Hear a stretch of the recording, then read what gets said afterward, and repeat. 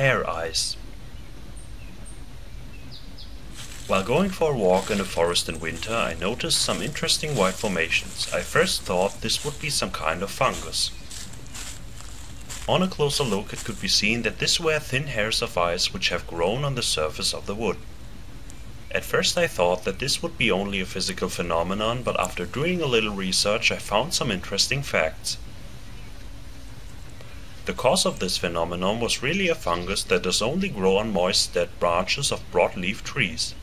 In addition to that, the weather conditions have to be right. High humidity is needed and the temperature has to be slightly below 0 degrees C. Only in this case so-called hair ice is able to grow.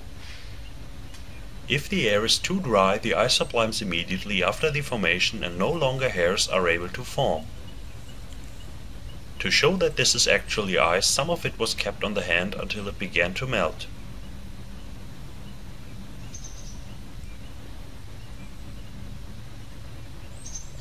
It is assumed that the water gets to the surface of the wood due to the activity of the fungus and then immediately freezes in the cold air.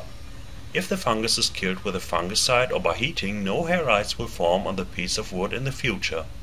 For further details and pictures of this phenomenon and the fungus, take a look at the link in the description that leads to a good paper.